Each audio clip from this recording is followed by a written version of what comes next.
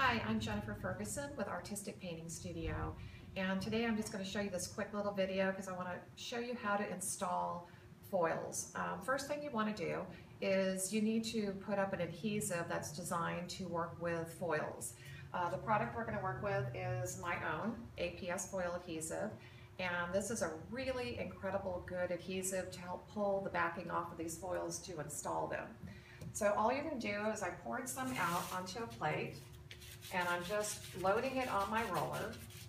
I like using the Rooster roller low now, and then you're just going to roll it onto the surface. You don't want this on too heavy, and one coat is all you need to do. And just make sure you've got 100% coverage, because if you miss a spot, there'll be nothing there to actually transfer the foil. So once you've rolled it up, you need to let this sit and tack up for at least 30 to 45 minutes. You want to at least wait till it's at a firm tack before you go forward, but you can leave it there for hours, it doesn't matter. Just got to make sure nothing actually gets stuck into it while it's just sitting there, because it will remain tacky. At no point does the adhesive actually dry beyond a firm tack.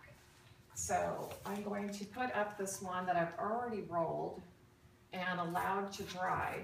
So this already has that tacky filling. It's a firm tack, so you can stick to it, but it won't dry beyond that. And now I'm going to show you how to install the foils. When you get the foils, they're going to either be on a full roll, which is about 25 inches, or we also sell them in half rolls, or about 12.5 inches. And on the outside of the roll is the color that you're actually going to be transferring. So I've cut off a piece that's big enough to go across my sample board, and the wrong side has this kind of yellow backing to it. The most important thing when transferring the foils is make sure the pretty side that you want to see is facing you. If you get these caught with the backing actually stuck onto that adhesive, it could stick there and ruin or deactivate the actual adhesive. So I'm going to put this on.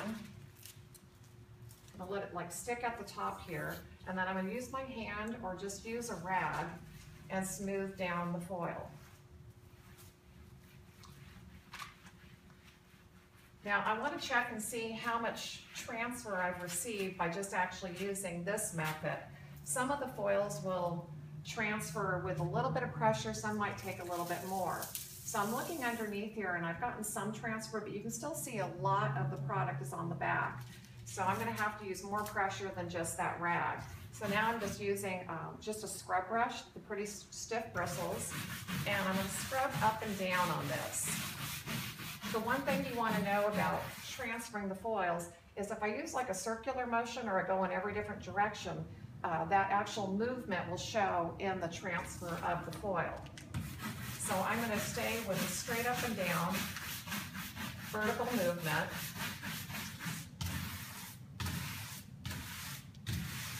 And I always want to check and see how the transfer has happened and if I've got enough. So I'll peek underneath one side, lift it up, make sure I'm happy with this. If I'm not, you can put the foil right back into place and continue to scrub a little bit harder if you're looking for more coverage. The one thing about the foils is you kind of get what you get. You have to embrace all their imperfections, and you don't always get a perfect transfer or a full transfer.